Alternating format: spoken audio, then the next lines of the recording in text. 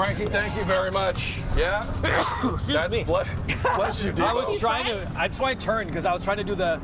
Do you sneeze in the sun? You know, some people look at the sun and they sneeze. Really? It's a real thing. It's a gene. I've never heard of that before. I got a whiff of allergy type stuff. So I was like, trying. That's why I turned away from you guys. But I was also looking at this super wheel here, the sky wheel, that you're going to be going on. Well, you and I, Devo and I, and your cameraman Gaetan will be going in there. Right, Gate? You're coming with us? All right.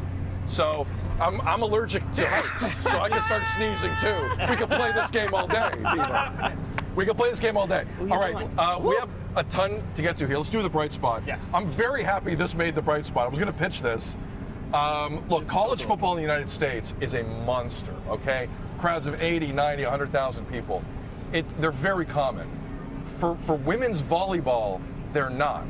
But earlier this week in Omaha, Nebraska, they got 92,000 people for a women's volleyball game for Nebraska. It was incredible, the sight. They broke a world record for largest attendance at a women's sporting event.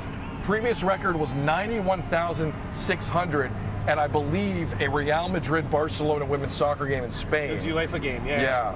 The University of Nebraska came up big. They won. Really, they were never going to lose, considering the crowd in front of them. The scenes, though, Devo and Tam, were extraordinary. They were absolutely extraordinary. I love seeing this because people always talk about men's sports, women's sports, well, you know, and they don't support. The support for this was unbelievable. The capacity for a men's football game there for the Cornhuskers is 81,000.